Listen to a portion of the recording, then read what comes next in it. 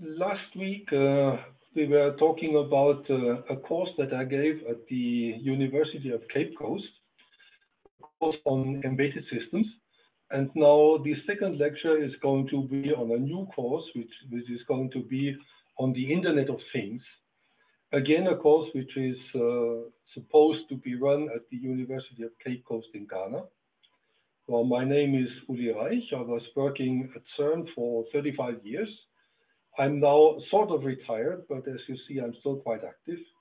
Here's my email address for anybody who wants to contact me. So when I was in Cape Coast and I left Cape Coast, then I talked to my colleagues and African colleagues and asked them what they wanted to change on the embedded course. And one of the things that they said is that they would like to actually port the whole course from the C language to Python, because they said that Python is a language that is more rebundled in their university, so people are more comfortable with it. And so what I did, I started to port the very first exercises. Well, you have to know that when I started to do that, I had never ever written a single Python program in my life. So it's really a beginning for me also. I had to do a lot of learning to try and get comfortable with Python as well. Now, my colleagues then promised that they would maintain and upgrade the laboratory. So we have some 15 stations in the laboratory. And of course, a laboratory will only work if you permanently maintain and upgrade it. Otherwise, it will die in very short time. They also promised that they're going to port the whole course, the slides, the exercises, solutions, and everything, to the Python language. And they promised to develop new exercises with solutions, some small projects for the lab, and so on. So now almost 3 years have gone by, and unfortunately, essentially nothing has happened. Now, in 2018, my colleague there, he wanted already to do the porting, and he wanted to do the course in 2018 in Python. So when I saw that in August, there was still not a single slide was written, then I said, well, this is going to be very short. And shortly before the course, he said, no, I'm going to do what you had done. And he took my slides as they were. He took the exercises and solutions as they were. So it was really a Chinese copy, slightly stripped down from what I had done myself. But this is how he gave the course. And in 2019, nothing happened. So after my departure from Cape Coast, the Ghanaian professor who actually pulled all the strips of my visit there in the background, he invited me to animate 2-day workshops on IoT. We'll talk about IoT in a second, at the yearly Internet Summit, the African Internet Summit. Now, these workshops were actually already based on Python. And so when going through the exercises of the embedded systems course, looking at them in more detail, I asked myself, why should we not actually change the course a little further and go for an IoT course? So in addition to the sensors, actuators, and so on, try to bring everything up on the web. Okay, so I tried to start creating a new course on the Internet of Things instead of the embedded system course that based on Python that we had before. Now, what are the differences between the two courses, the embedded systems and the IoT course? Now, the first thing to say is what will stay the same. Now, I think the documentation, having all the documentation on the web and having it easily accessible, easily modifiable. Now, this was actually a very, very good thing. And we decided to continue like this. So if you have a look at this site here. So this is now the description of the courses. And here you will see the UCC University of Cape Coast course in 2020.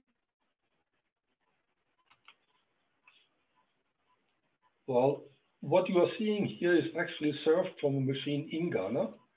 And here now you see all the documentation for the course. So the introduction, explanation of the hardware, something about the Python interpreter, how to write scripts, how to do internet access, and so on. So all the different devices that we have, serial ports, GPS receiver, ADC DAC, and so on and so on. And here you will find all the different exercises. So these are 12 exercises that we want to do. For each of the exercises will take about 4 hours to complete. Now the slides for the moment show you this. No slides yet, because I believe that the slides can only be written by the person who delivers the course. So this is not done yet. On the other hand, you have the solutions. So there are explanations about the solutions. Some of them, the red ones, are not yet written. However, the solutions, the code is already there. So I said about what is going to change. So we will change now the programming language from C to Python, and all the demonstration programs, exercise solutions, and so on, they are available on GitHub now. So if you go onto the GitHub page, then you will see here you find the exercise solutions. So here are the problems, are the problem sheets. They are all in LibreOffice format, so you can download them and print them out. And here are the solutions. So here you find the solutions for all the different exercises. You see all the different Python programs that you can download and then run on the hardware that we have. So all the exercises, all the solutions to the exercises are there. Okay. Now, another difference is going to be that in the embedded systems course, we actually did all the development of the programs natively on the Raspberry Pi. Now, with the hardware we are going to use for the IoT course, this is not possible. So what we were going to do is to actually develop everything on a PC, then upload it to the microcontroller and then execute it. In addition to the hardware we had for the embedded systems course, we have quite a bit more now. We have, in addition, a DC motor, a servo motor. We still have a stepping motor as we had before. We have a GPS receiver. We have TSD displays. Some sensors have been removed and others have been added. And the most important thing is that in addition to the sensors and actuators, now we have also lectures on the internet facilities and protocols. So how can we actually send the data that we read out from our sensors onto the internet and pick them up from there? So what is IoT? Now, if I ask people what IoT was, then I get the answer, IoT is the Internet of Things. Well, that is perfectly true. The only problem is, what is the Internet of Things? So I myself, I hate very much buzzwords. So buzzwords are things that people just talk about without really knowing what's behind them. So everybody is talking about IoT, but there are very few people who really deeply know what IoT actually is, and probably even less people who are able to set up an IoT system by themselves. So what is IoT? Let's start with the I. I stands for the internet. And this means that if we want to have an IoT system with IoT nodes, then we need processors that can connect to the internet. They must be powerful enough to run the internet protocols. And of course, they must have a hardware interface to the internet. And the hardware interface, there are, let's say, 3 or 4 different possibilities. You can have an Ethernet interface. You can have a Wi-Fi interface. You can have GSM, Or last not least, you can have whatever connection to a gateway, where the gateway then has got access to the internet. And so the gateway is communicating back the data to your microcontroller. So this is the part for the I. We will talk about it quite a bit more at the end of this lecture. Now, what are things? Well, things is just about anything. Things are your project. So things can be home appliances like a coffee machine, washing machine, dishwasher. Can be a burglar alarm system, intelligent farming, scientific instruments, weather station, industrial factory control. It can be ignition system or ABS in a car. Well, it can be just anything. You name it, things are your project. Now, in order to bring things to the internet, you need sensors and actuators to control or read out the things. So our processor now needs interfaces to these sensors and actuators, which then give you the state of your things or control your things. Now, I remember that quite a few years back, I saw a drawing where you see two engineers standing around a coffee machine with this nice blue screen. I think everybody who has been working on Windows has seen this nice blue screen once. And one of the engineers says to the other, you know, these were the good old times when coffee machines still worked without Windows. Well,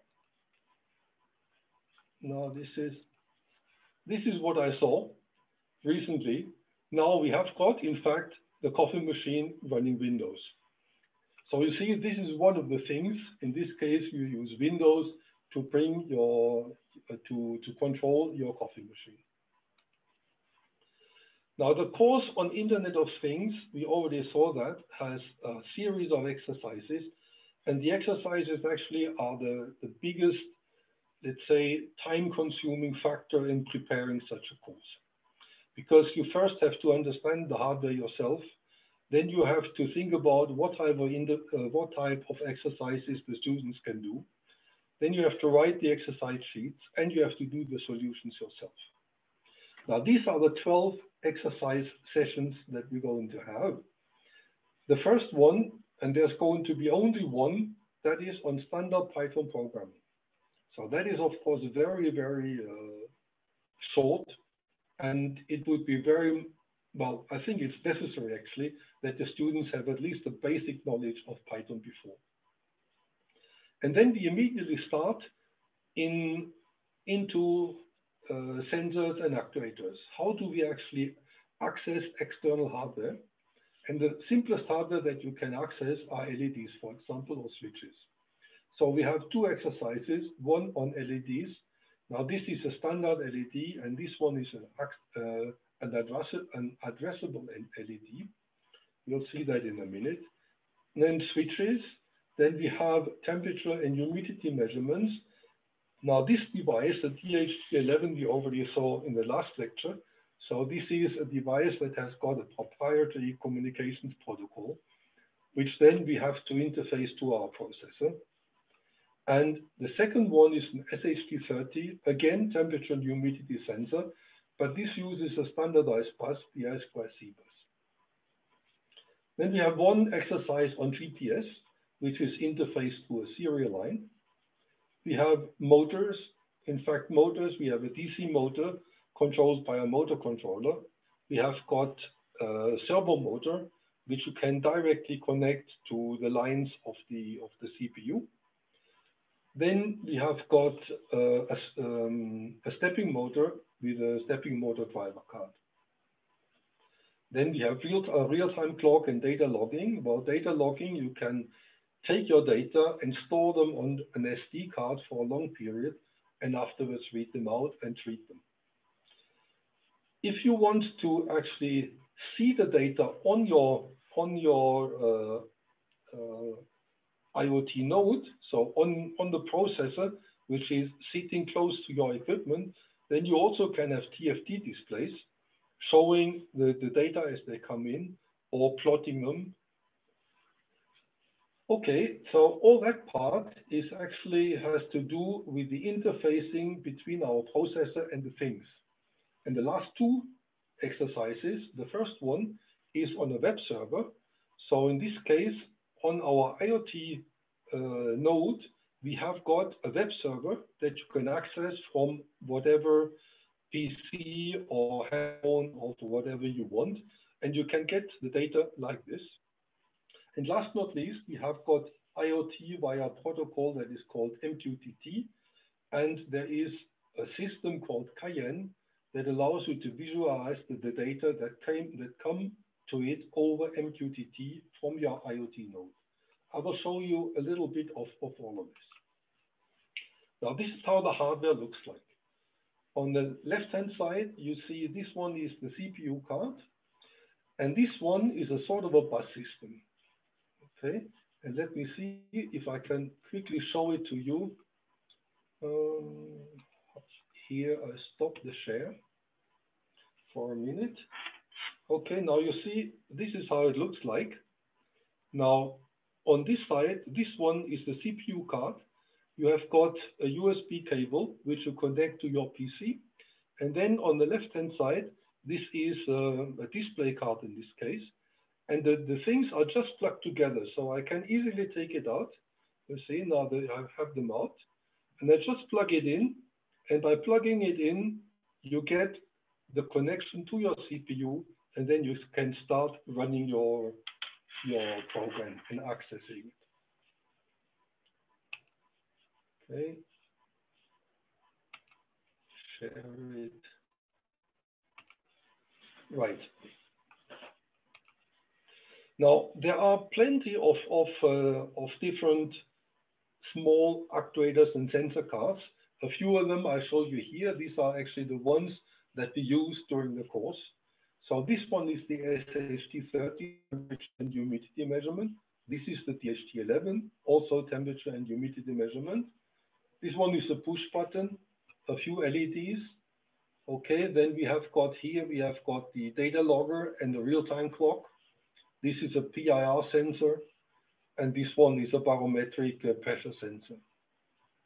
I think I have a total of 20 or so different cards that you can very easily connect to this bus just through these connectors that you see here, right?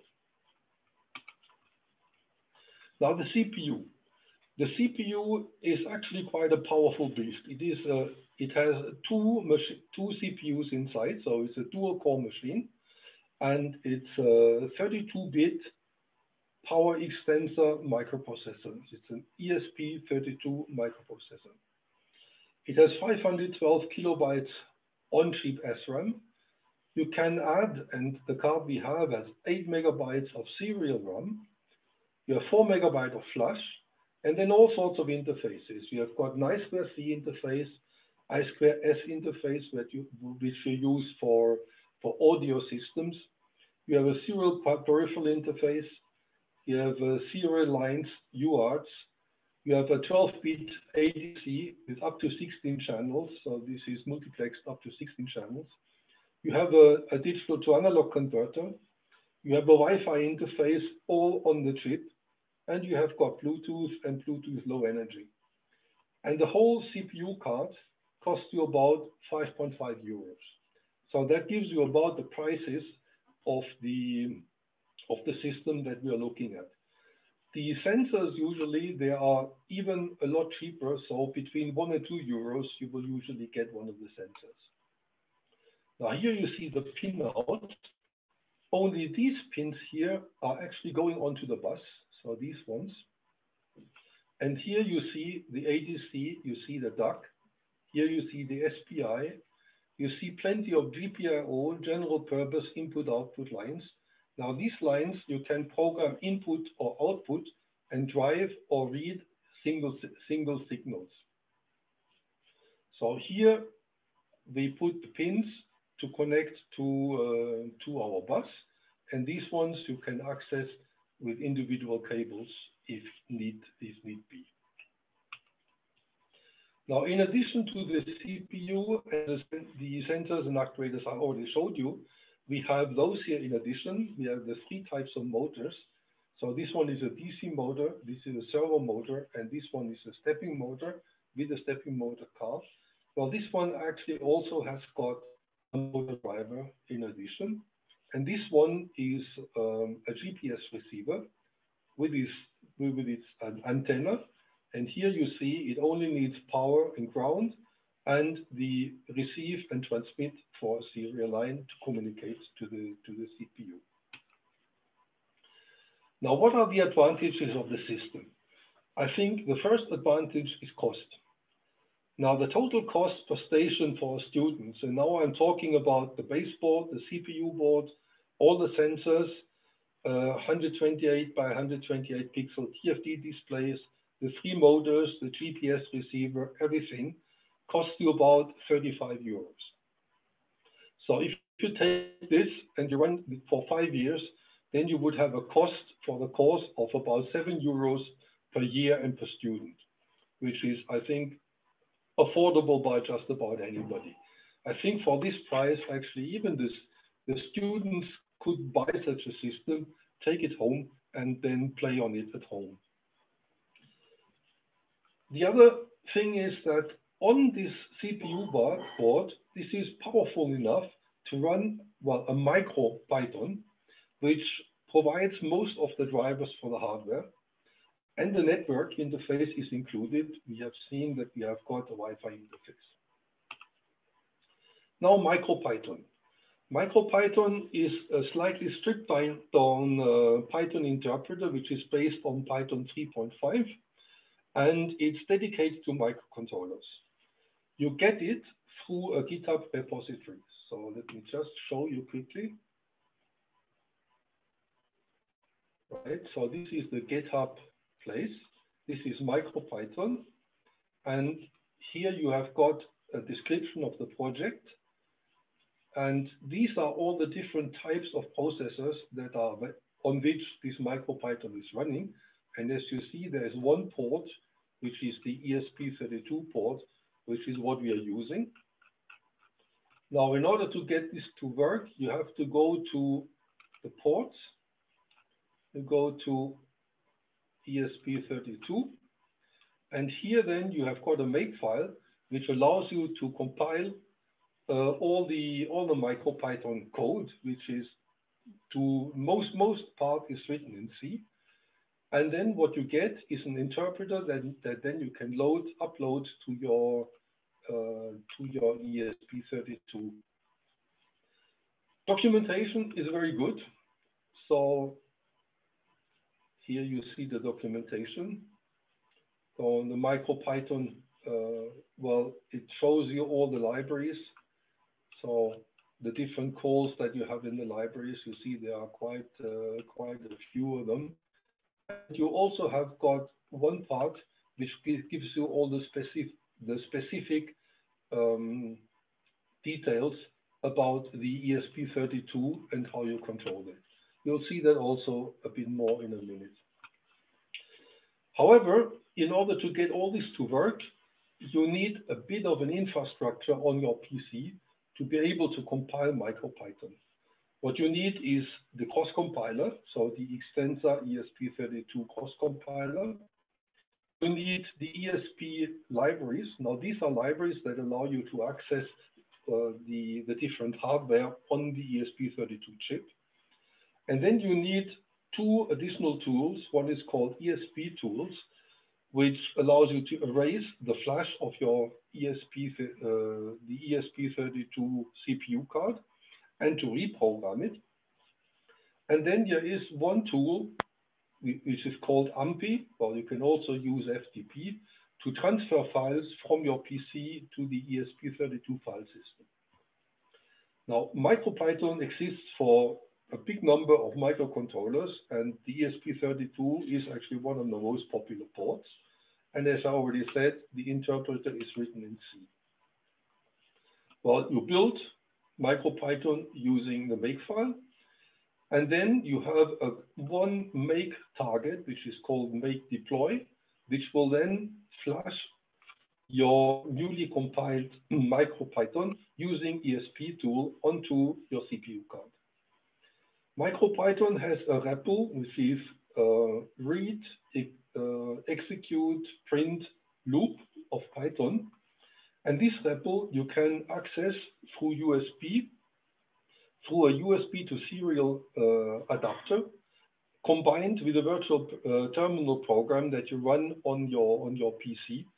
So typical such programs is Minicom or GTK.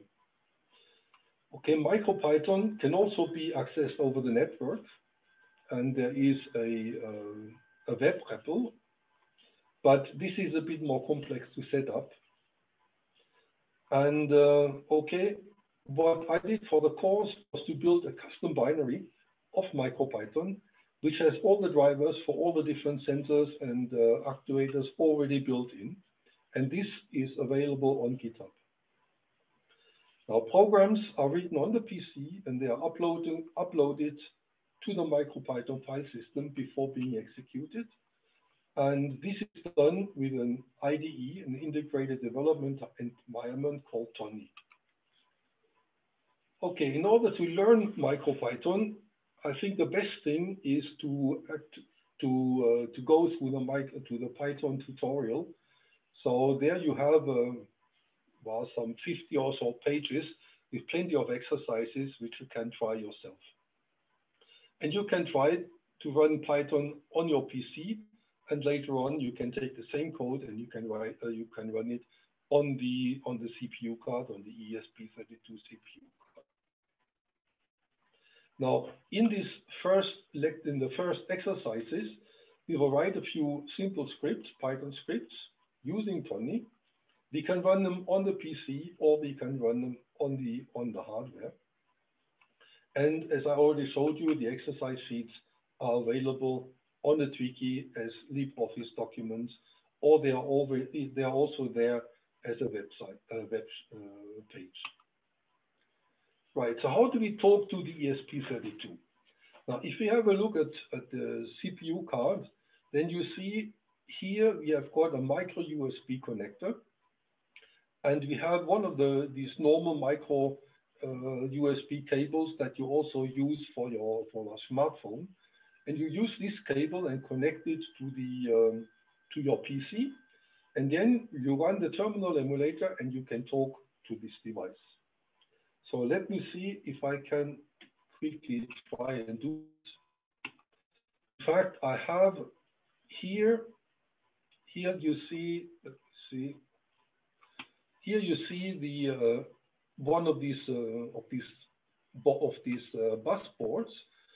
You have two cards, two sensor cards. Well, this is an LED card. This is the SHD30, and this one is a CPU card. You see the thing is powered. This is the USB cable that goes to my PC. And now I want to talk to this device here. So what I can do, I can say Minicom.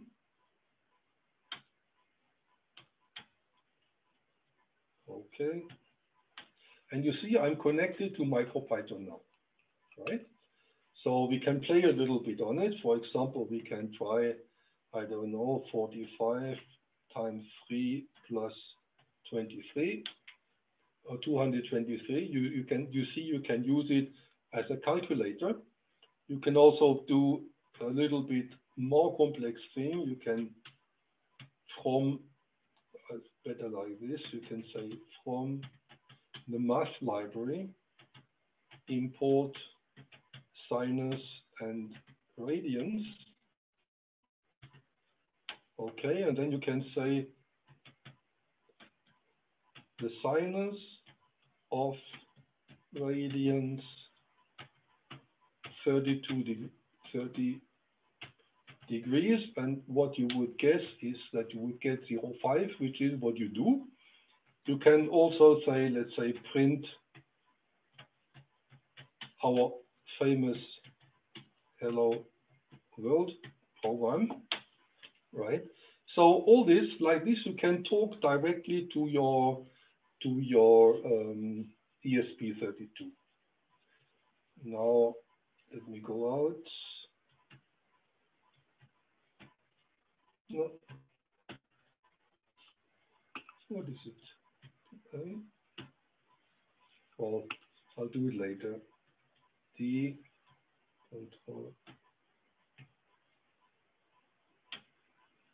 Control AX. Now I managed to exit it. Okay.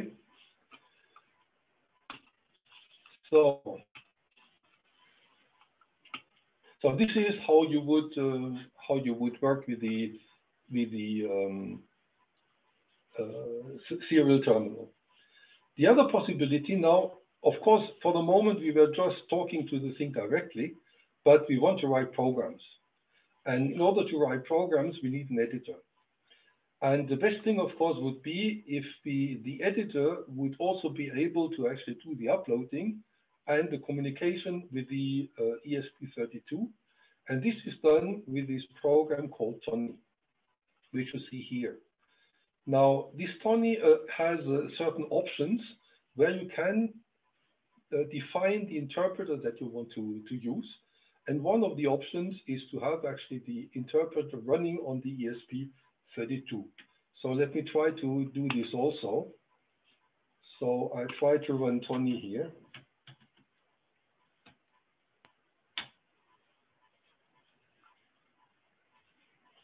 Oh, perhaps I should go one down. Yes. I use the editor and I try to open help.py, which is, no, it should be hello.py. Anyway, I can open it like this. Open this computer. And then, oh, where are we? This computer, OPT. Right. Okay, now you see what I did. I opened this very, very simple Python script.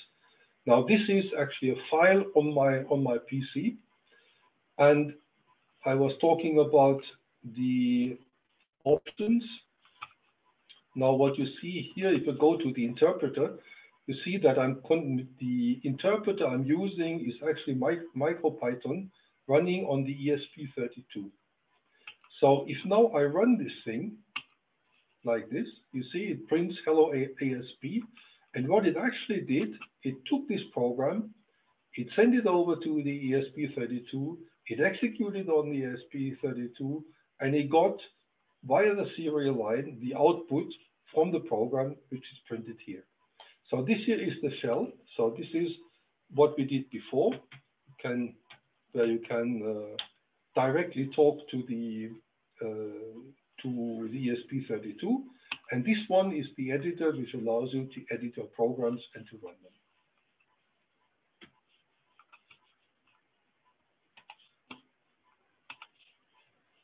Right.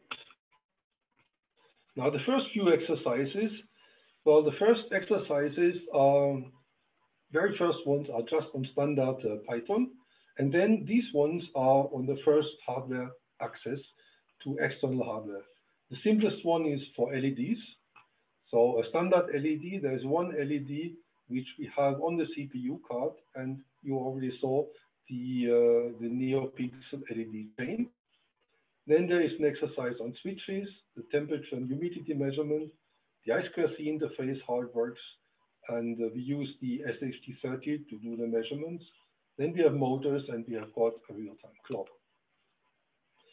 Now, accessing the external hardware.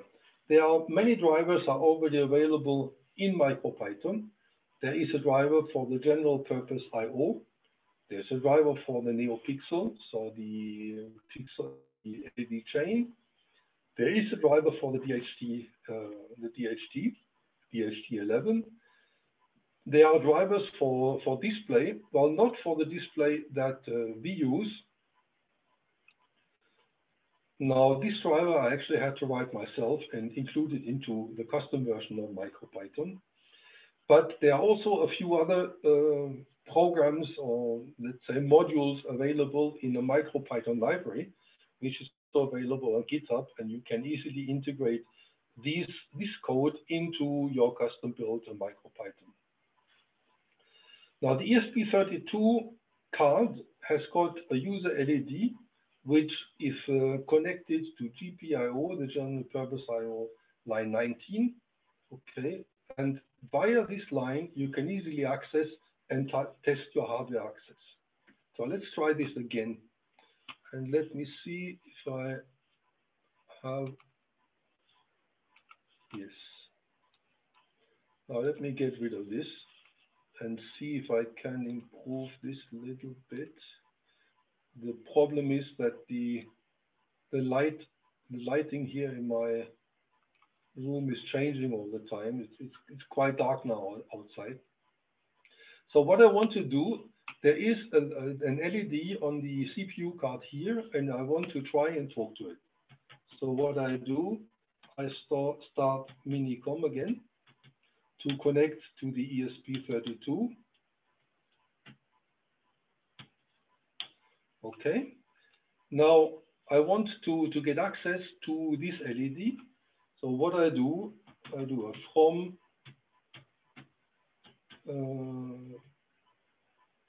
machine import the pin class.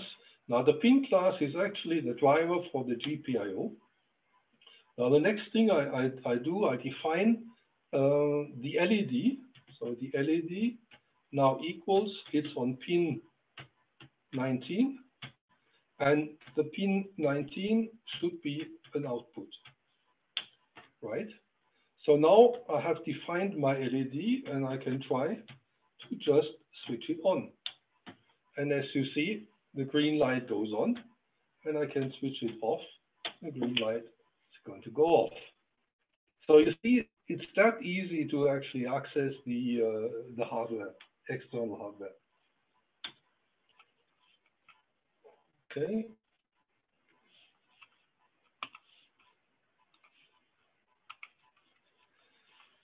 So this is how you access the built-in LED.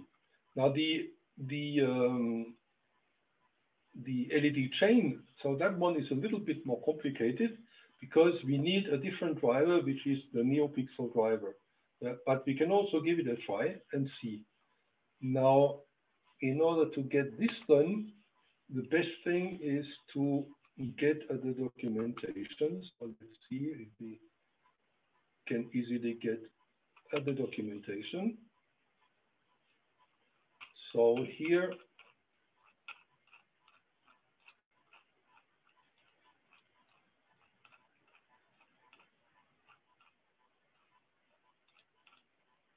we find the description of the NeoPixel driver. Okay, now if I start Tony in this case, let me see. The first thing I need to do is to, again, get the pin. Right. The next thing, I need to get the NeoPixel class. Okay. Now I have to define the pin. Now my NeoPixel is connected to pin 26. Pin now is NeoPixel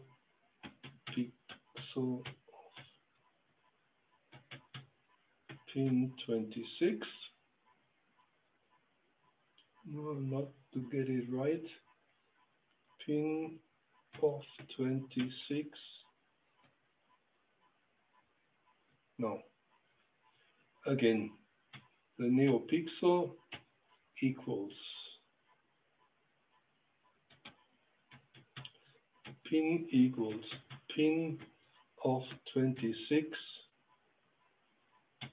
and it must be an output.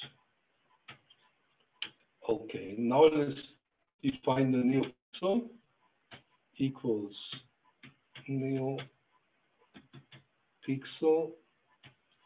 and I use the previously defined pin, and then the number, I've got 7 LEDs sitting on it. And now what I can try to do is to switch on, for example, the the LED 0 equals, now let's say, now what I have to give here is the RGB, the red, green, blue value. So I say 0xf, 0,0, which should give me a red LED. And let's try to write it. And as you can see, if I take this here away, now the red LED has gone on.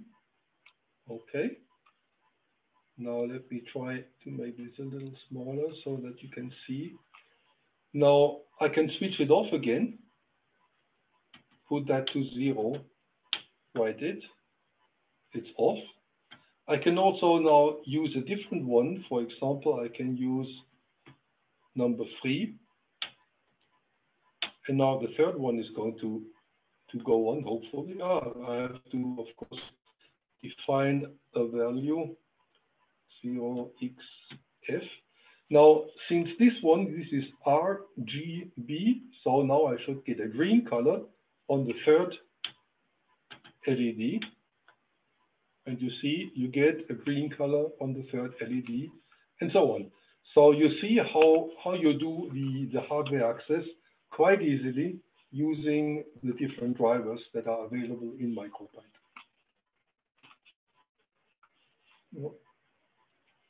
This is this one I need.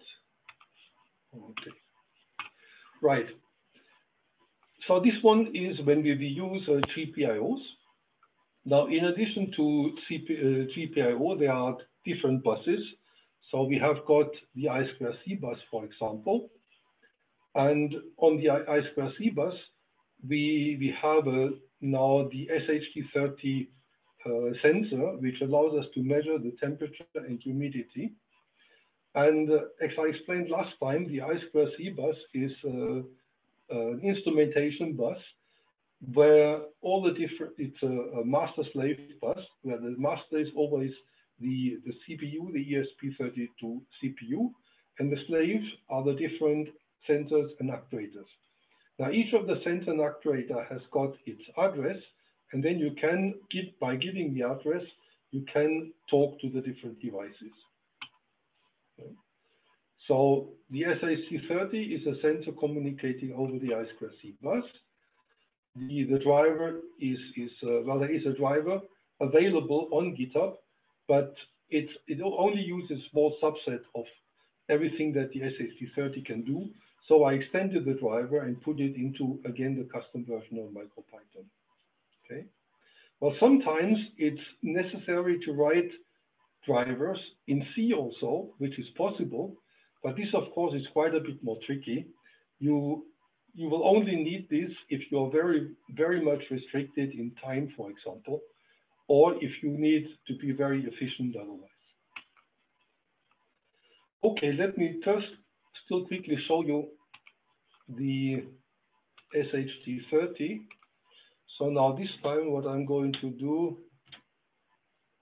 is to go into the SHD30, and here we have got this program. Now what this does, it scans the whole I2C bus, and it tells you about all of the devices that are available on the bus with their corresponding addresses. So now I open the program. Okay. So you see, this is the I2C scanner, right? Now what I do, I run it on the ESP32.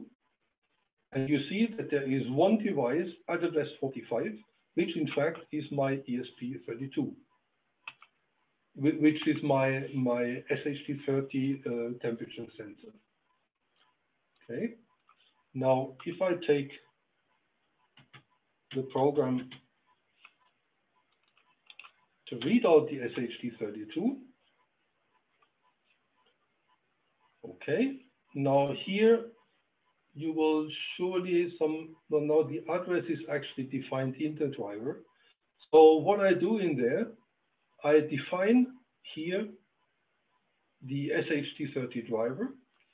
And then the SHD30 driver has got a method that gets the temperature and humidity, which are transferred into these two variables, and then I simply print them. So if I run this and I do this once per second, and now you see in my room there is 23 degrees and the humidity is about 40%.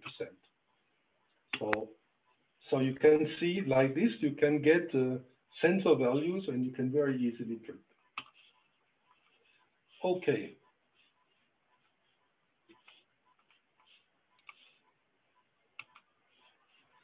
Now the I in IoT.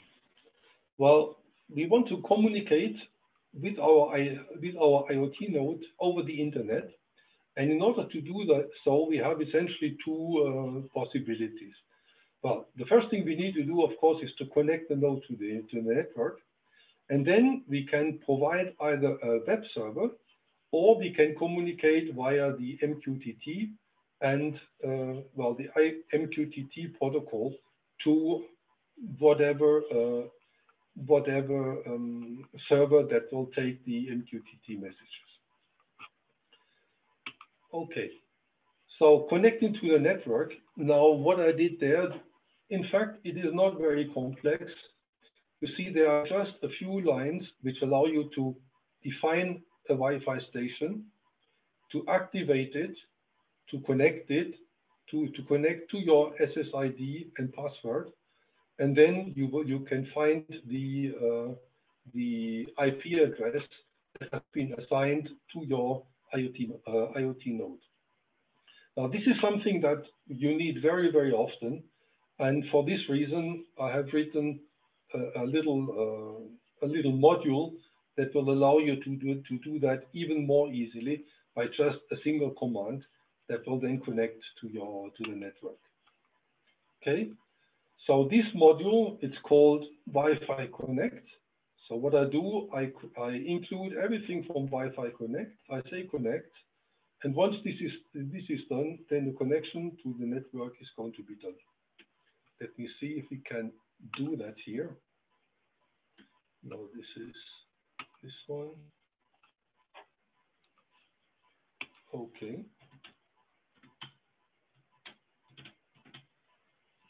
CD.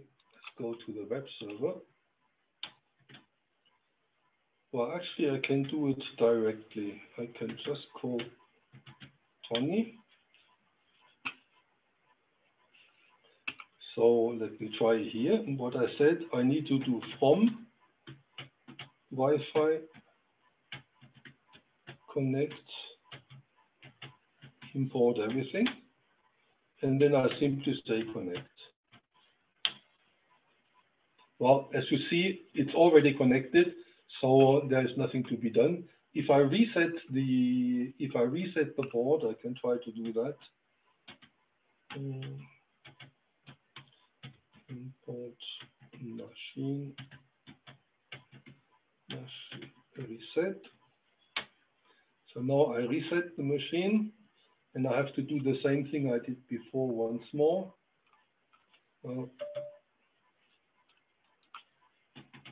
From Wi-Fi connect, import star, and do connect. Now it's activating the station. It found that there are 4 access points. It's connecting to it, and you see connection was successful. And this is my IP address that I will have to talk to afterwards. Okay.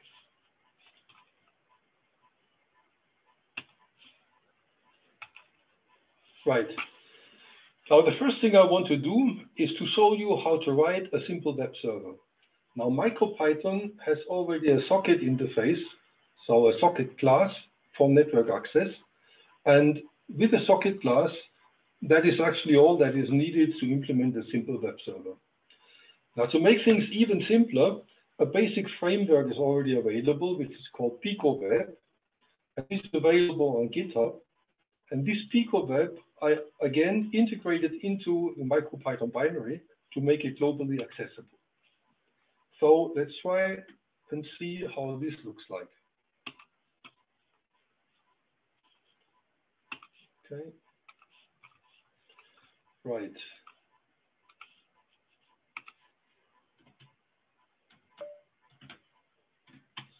Now, the simplest thing I do, I have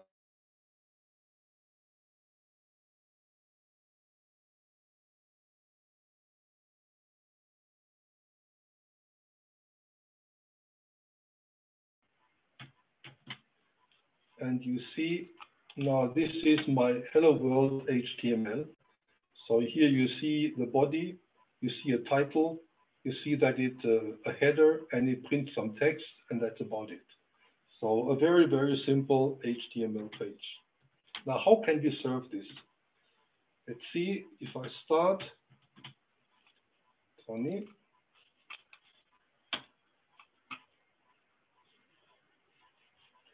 Okay. Again, you see I connect to the network. Then I have an application, which is this PicoWeb. And I start PicoWeb like this. And when somebody is looking at my web server and he takes the root of the web server, then I will simply send the file HTML hello world.html back to the browser. Okay, let me see if I run this. Okay, now the web server is started. Now what we need is a browser, and it started on this address here. So I gave it 192, and this is 45. Oh, this must be 1. And you see the web page is coming out. Now this web page is actually now sent by our IoT node by the ESP32. Now this is a static HTML page, so it doesn't really do very much. And what we really want is to have, instead of just having a static page, we want to have data that are coming from our sensors. So let's see if we can do that.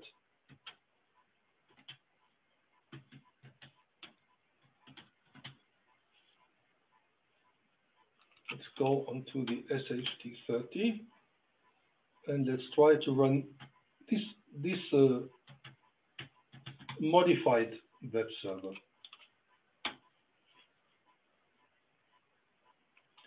Now, in this modified web server now I have to stop it. Okay. On this modified web server, now you see I'm again talking to the SHT30.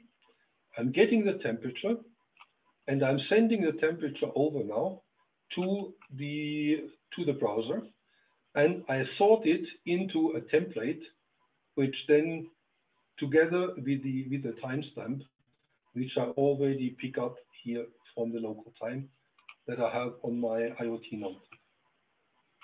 Let me see if I can run it. So I think there I have to restart it. Okay, let's try it and see what happens. It's the same address, so I just have to reload it.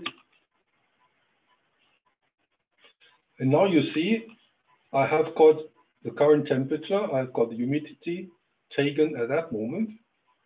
So I have the data that come from the sensors, and I have them on my web page. Now, it's still not perfect, because what I need to do in order to get something new, you see, I always have to update it. Let me see.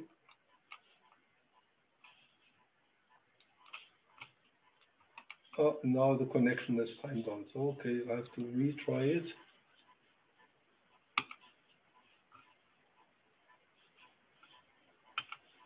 Maybe better to restart it.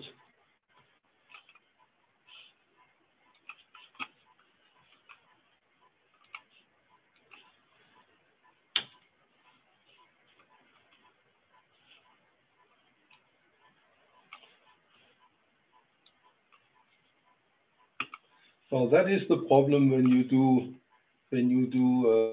demos. So we'll see later on if we can come back to that. Right.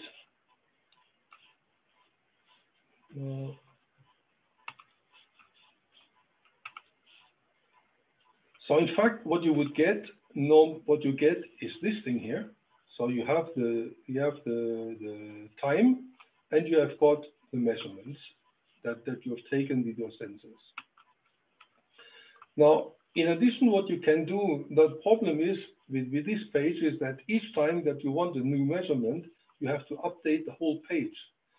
However, there is also a possibility, but now you need a bit of web programming, actually in JavaScript, which will allow you then to take periodic measurements, so make a measurement every second or so.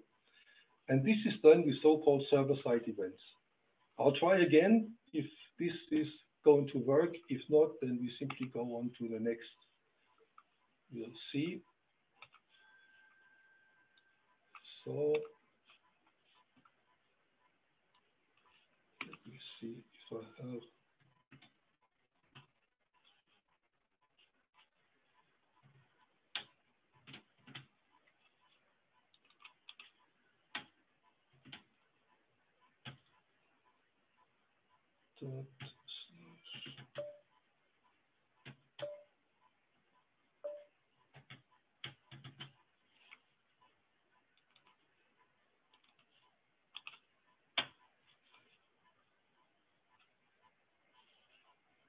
And let's run it.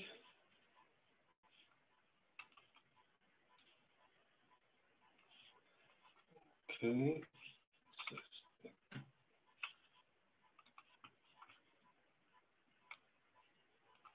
So let's give it another try.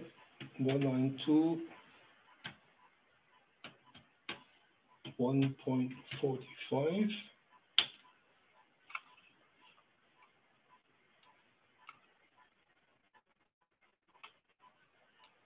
Well, unfortunately, it seems that now I have got some network problem. Okay, so you will have to believe me that normally here you would actually now get the data periodically. So this must be a problem that I have here on my network at the moment. Right. So let's go and have a look at MQTT, which is a different type of protocol named the message queuing, telemetry, and transport. Now this corresponds to actually 3 programs. So you have got a broker, which is a sort of a post office. Then you have got one machine which is subscribing, and then you have one machine that is going to publish. So the way this is working is that if, let's say, you have got a sensor, then here you would have for example, a program in a browser that would take the data, and here you would have got your sensor that is read out, and this sensor data is then going to be published to this broker. Now, everybody who is interested in the information on a certain topic will then get the data and will receive the data, and you can do with the data whatever you want. You can print them, plot them, and so on and so on. Right? So you see the way this is working. Here you see 3 windows. Now, this one is, this one here is the broker, Mosquito. This one here is the guy who is subscribing. Now here I subscribe this DCSIT. This is the topic. And here I have got the publisher. Now he's the guy who is sending the data to the broker. The broker will then pass it on to everybody who is interested in this information and send it there. Okay, we'll again try to do that. Well, I don't know what this means here. Let's try if I can do it here. So with this, let's start Mosquito here. Okay, now I need a new window. Now I subscribe to a topic. So I say mosquito. Now I don't remember, underline subscribe minus P ASP 2020, for example.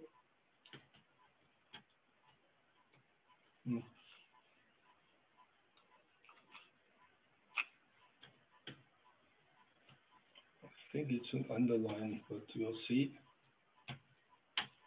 Yes.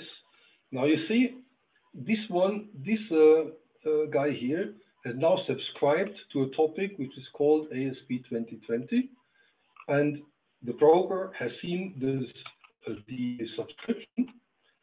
And now what I need to do here is to send the data. So I do a mosquito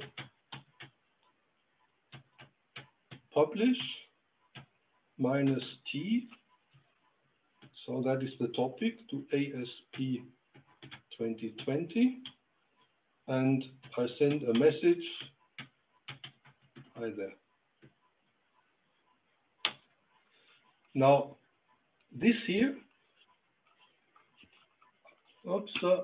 this message here has now gone to the broker. The broker goes through his list of subscribers.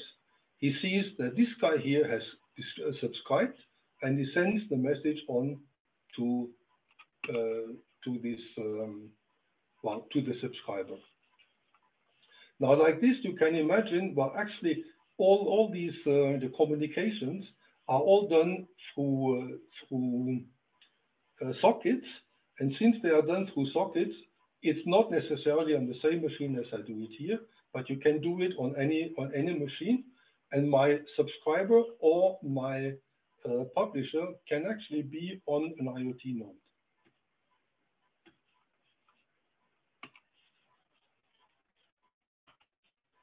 Okay, so this is how it would look like then on the ESP32. Now in this case, I have got my MQTT client. Now the MQTT client is then subscribing, is then publishing to a topic that is called DSIT. The payload, this is the information that is going to be sent. Oops. And after the connection to the broker, the data is sent to the corresponding subscribed client. Like this, you can take any information. Now, this is normally text information that is sent back and forth, and your IoT node can, like this, send whatever it measured, for example, on sensors, to whoever is interested in this sort of information. Now, this was done for the publisher. You can do the same thing for a client. Now, in this case, you would subscribe to the corresponding topic, which is done. Here's the topic. Here we connect to the client, and here we subscribe to the topic. And whenever anything comes on this topic, then this routine here is called, and then you can do within this routine whatever needs to be done. Now, Cayenne is a program that uses MQTT, and Cayenne claims to be the world's first drag-and-drop IoT builder. Now, it provides an MQTT broker, and it uses its own protocol on top of MQTT for message passing. Now, in addition to the broker itself, it also supplies a dashboard so that you can use widgets to graphically represent measured parameters.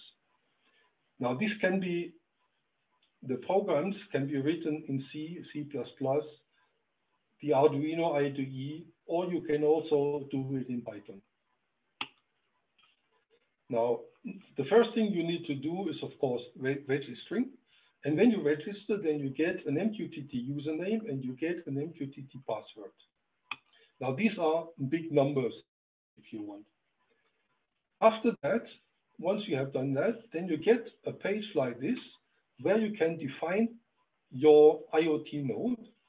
Now, in our case, well, it can be a Raspberry Pi, it can be an ESP32. In this case, normally this is done with the Arduino IDE. If you don't have any of these, then you can say, okay, I bring my own thing, and then you can program the code yourself. What you get is the MQTT username. Now here, this is a big number. You get the MQTT password, and you get a client ID. Now this is for every IoT node, you get an ID, and you talk then to via this client ID to your corresponding node. All this information is sent over to Cayenne, and Cayenne then does the security that is needed to access. So it takes these numbers and it checks if you are the right user, you have the right password, and you have got the right user ID. Now this is how it will look like in the end. So you have got here the temperature and humidity measurements. Here you have got the measurements over a longer period. And finally, I also have got an actuator to control my IoT node. I can try again if for whatever reason this is working better now. I will see. So let me try to. Don't know why this gets green now. So if I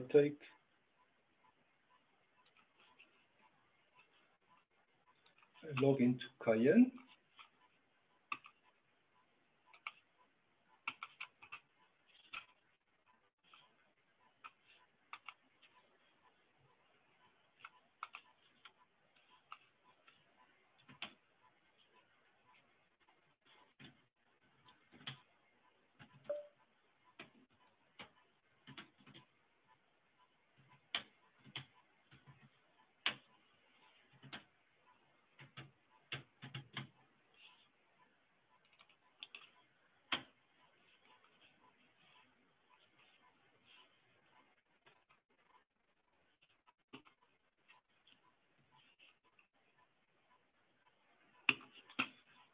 Okay, now this is how it will look like afterwards. So let me see, I have this is the IoT course here.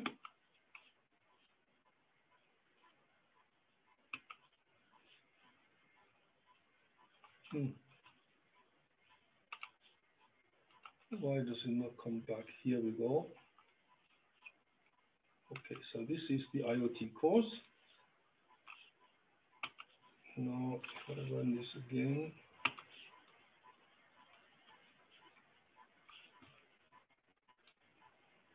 Now, in fact, I do have a problem on my network at the moment.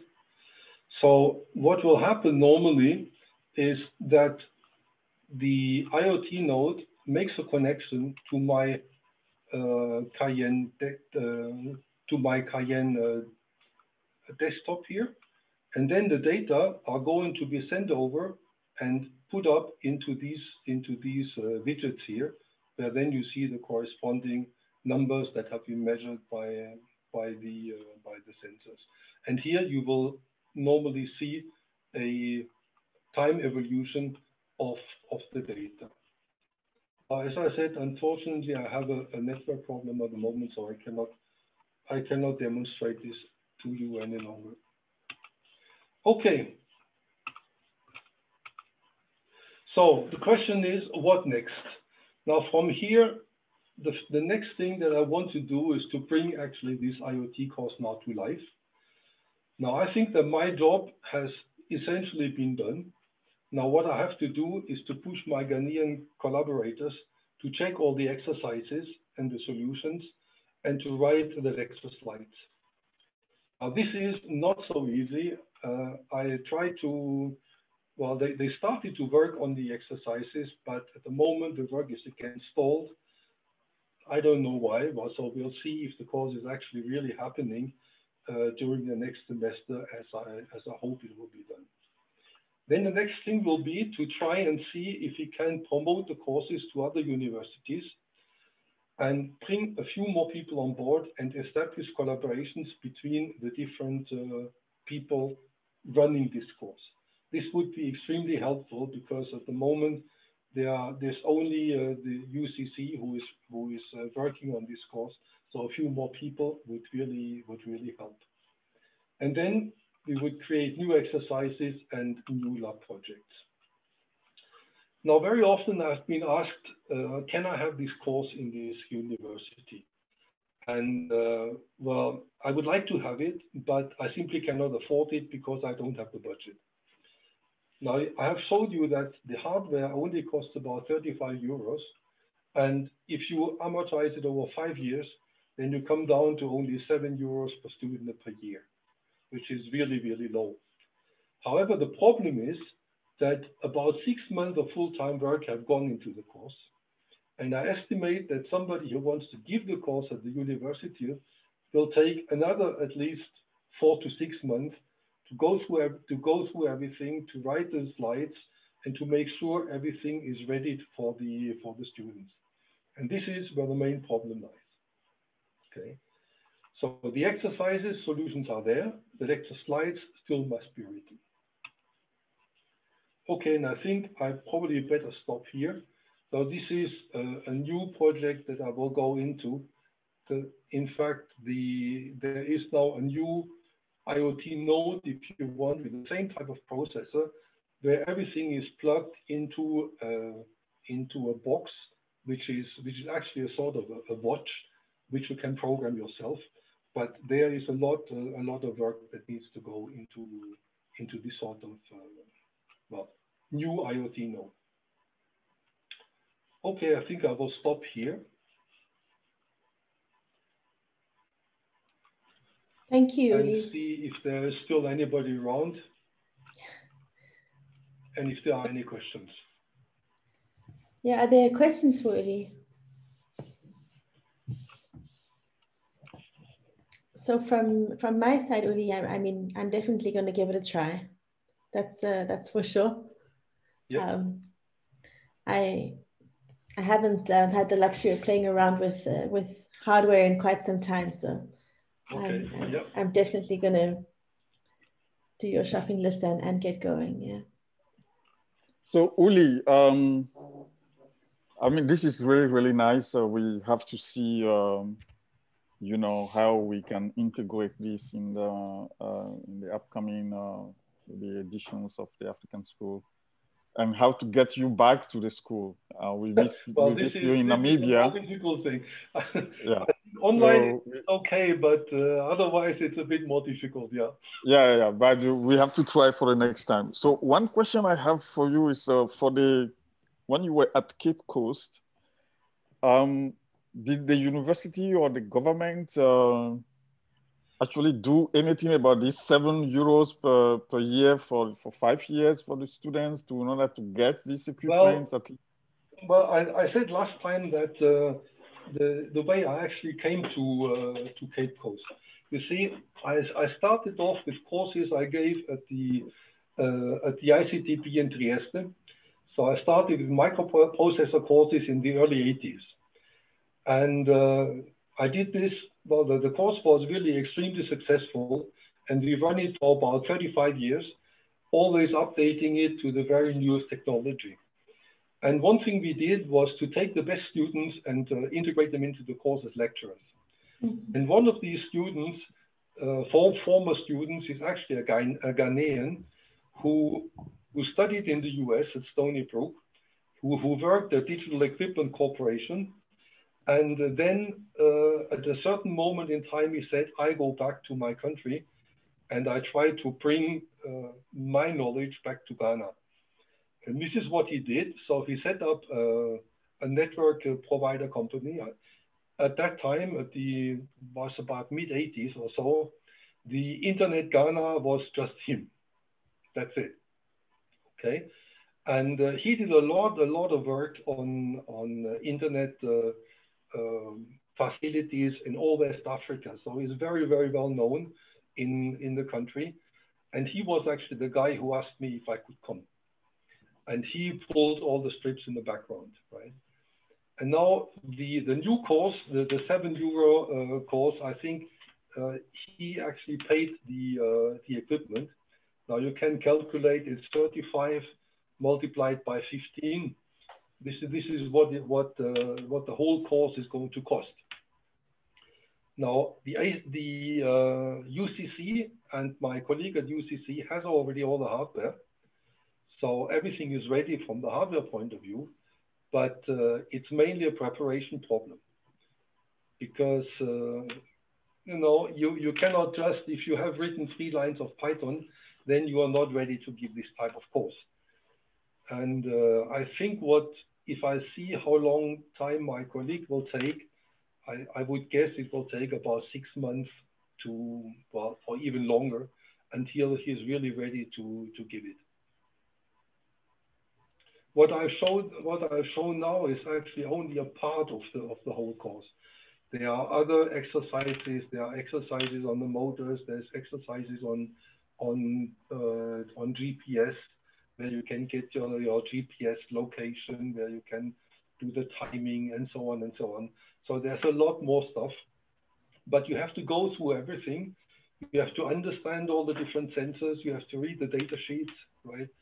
I mean, a data sheet of one of the sensors, you can imagine it's about 60 pages of text that you have to go through and understand and test and so on and so on. So this is where the problem lies. Would it help, for instance, if you had a library of solutions somehow in Yes, terms of applied? Because I guess that it might be as well a way to motivate, and then you could have a different different discipline or different area where they would then look at that. And then once you find a way to attract them, then you can really get out of that. And they have funding coming from very diverse origin, I guess. And it could you're right, Christine. But you see, there are 2 things. There is what the students need to see, and there is what the lecturers need to know. And this is something different, right? Now, in fact, for the students, everything is ready.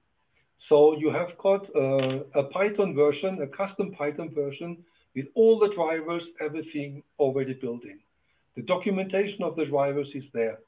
So what they need is to just import the driver, and then they have a few commands, and with a few commands, they can do everything, right? And in the background, in the driver itself, all the access is made.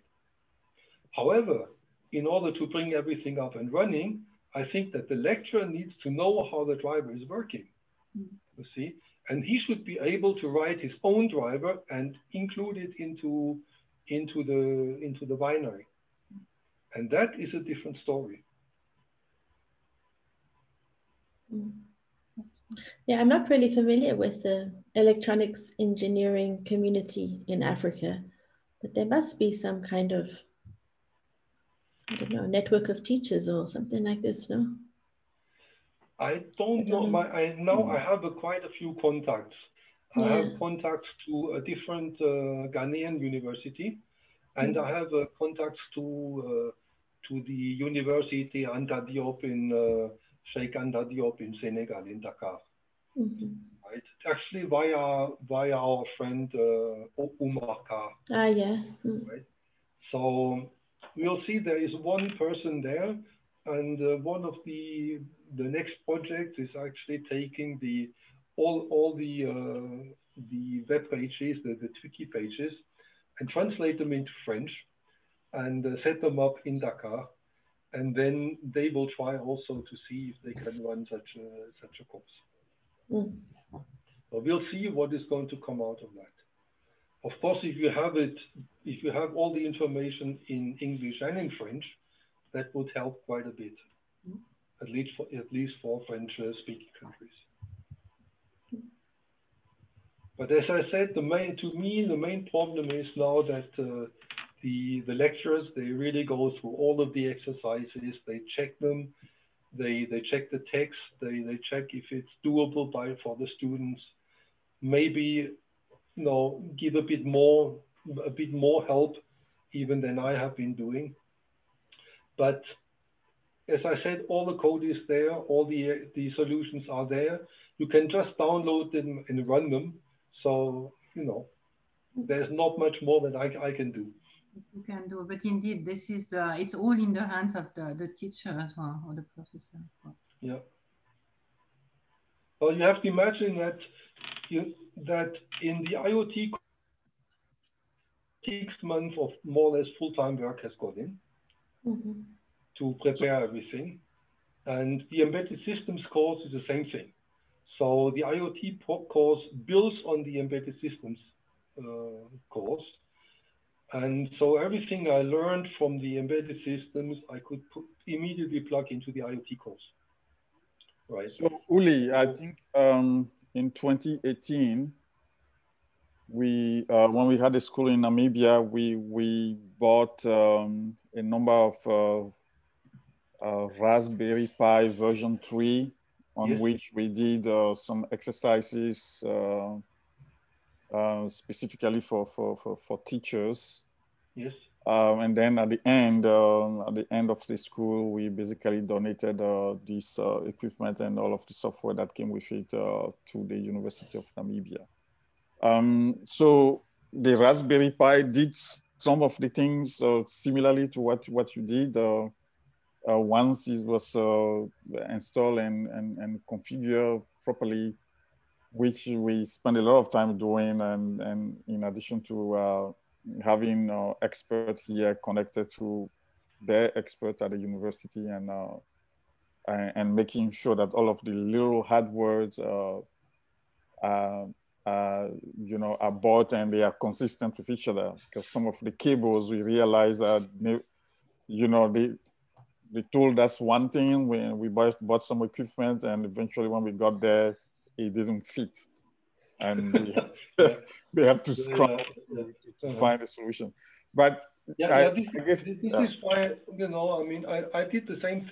The first course was actually based on the Raspberry Pi. Okay. Yeah. So if you want to have a look at it, everything is documented on the Twiki. The Twiki is something I think that is very, very nice and very important.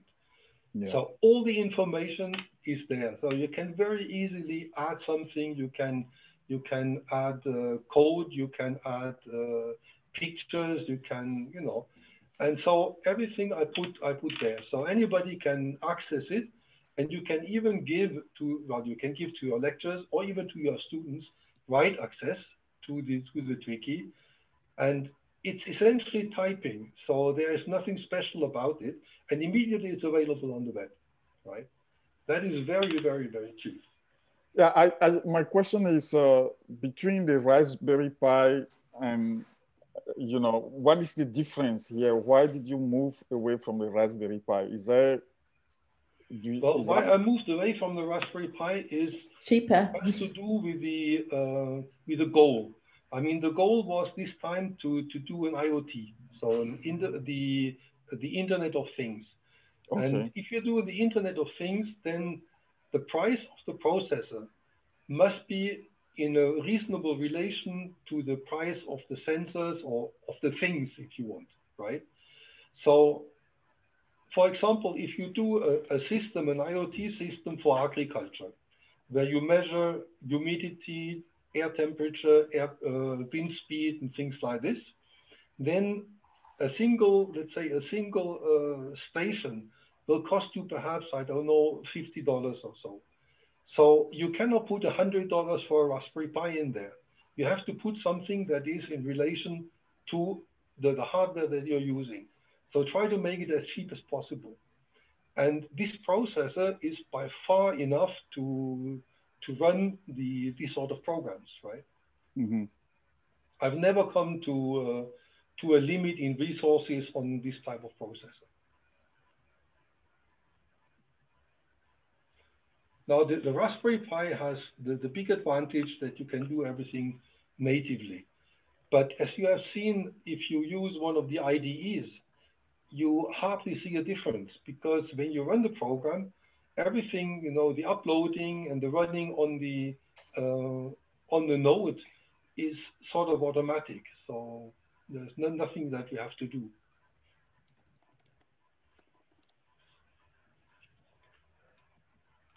Well, other people have questions, especially the students, yeah? They should tell us who has the ability to look into these things at the institute. Maybe, Uli, you can comment a little bit. I think some of it doesn't require really internet access. You can have, maybe they generate their local network or something. Is that correct? I think that's what we saw with the Raspberry Pi. Once everything is installed there, it can just be some sort of intranet that doesn't really require access to the rest of the world. Yes. Because that's usually where some of the difficulty may come in when people don't have good internet connectivity or upload or download bandwidth. But here, once you have everything installed, you really don't need to go to the outside world unless you need to download another library or something. Yes, that is true. Yes, yes. I think we used to have the tricky pages locally, and since everything when we did the embedded systems course, everything was on the server at the university, and we could very easily then access it. Now we wanted to give global access to at least the Twiki and the GitHub pages, and then of course you need the internet. You need full access. Mm-hmm. I think some of the other people connected that you guys should have a lot of questions for Uli.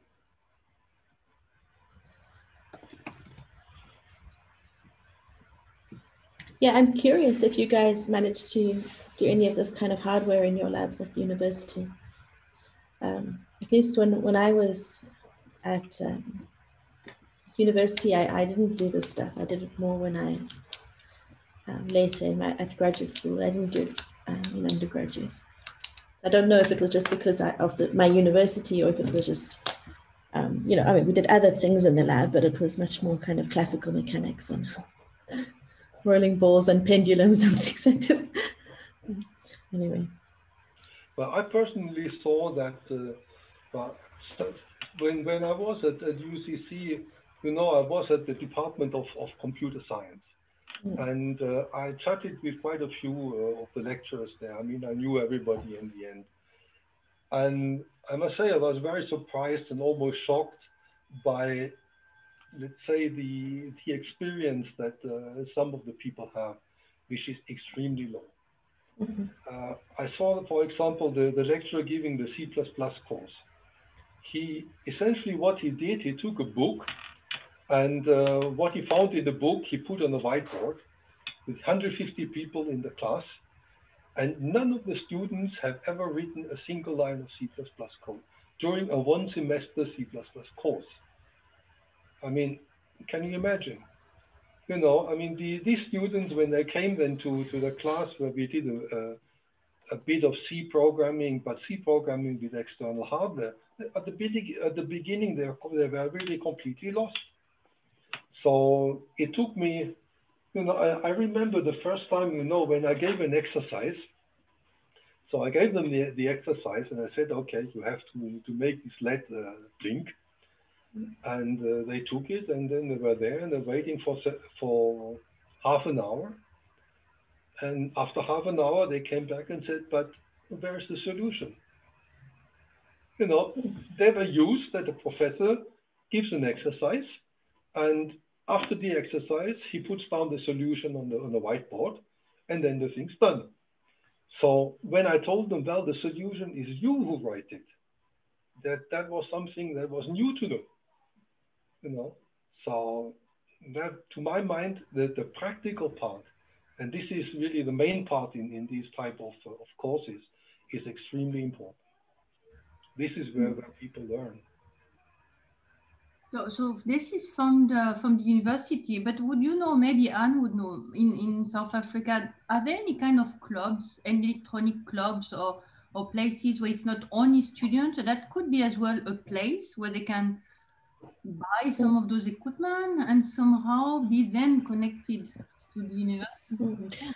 I'm sure there are. I mean, I think the entrepreneurial side of South Africa is very, very strong. I have some friends who would know, and I can ask them. But going, let's say, just as a comment for Uli's question, I mean, okay, when I was a TA in the US 15, 20 years ago now, I think that there is a change. At least I found that the students wanted demonstrations.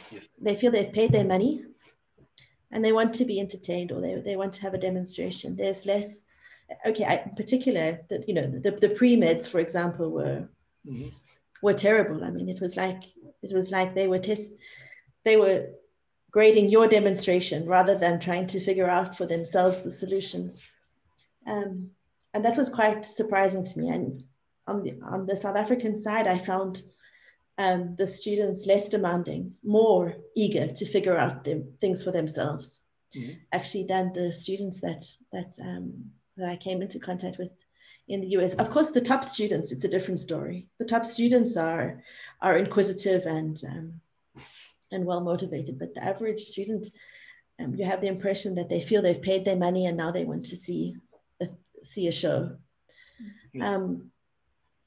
So I think maybe it's a mentality thing. I don't know. I'm not sure. I just want to say I don't think it's only okay. Of course, in contrast, in the US, you have excellent lecturers, of course, but I think that might also just be a move towards a passive way of thinking. You know, with this information load and the cell phone giving you passively information all the time, that maybe people are less inclined to really do things from the ground up a little bit. I don't know. Yeah, but you know, I mean, the universities or the professors that I have been talking to, and there were quite a few, because when I was at the African Internet Summit, you know, there were people from industry, but there are plenty of people from academics, from different countries. And I haven't seen a single one who would tell me we have got a computing lab where the students can actually work. Okay. This sort of thing. And as I said, I always had the same answer. We don't have the money for it. And then when I said, you know, I mean, if you take a Raspberry Pi, it's a bit more expensive. Let's say it costs you $120 or $100 or so. Well, if you have it for 5 years, it comes down to 20. I mean, if you cannot afford $20 per student per year, then I think you should shut down your university. I'm sorry. Well, it's unfortunately, you know, it's not that they cannot afford it. It's it's the fact that nobody knows sometimes how the funds are used and so forth. I completely agree with you. They can afford it, but it's just that more an issue of mismanagement. Yeah, I think it's in fact, I mean, what I have seen also, you know, in the physics department at UCC, they had 5 Raspberry Pis, 5 of them. And you know where they were? They were in drawers. And they were in drawers because they didn't have the power supplies to them, which is ridiculous because the power supply costs you $2, right? So you just have to order them. But the problem is, even if they have the Raspberry Pi or they have one of these devices that I'm showing today, then they don't have the people who can actually, you know, who know enough about them to give a course on them. That is the main problem.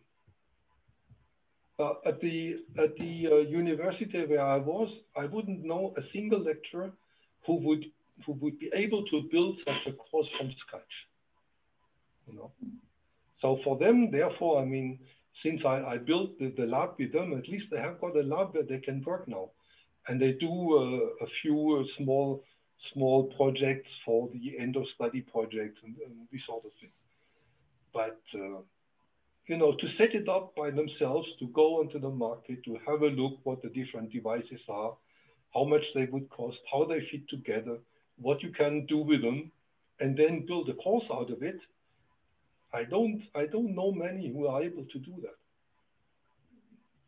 Yeah, that's right. I think that's an area of development which we have to emphasize, especially since all of these technical tools are miniaturized. They are getting cheaper and they are extremely powerful.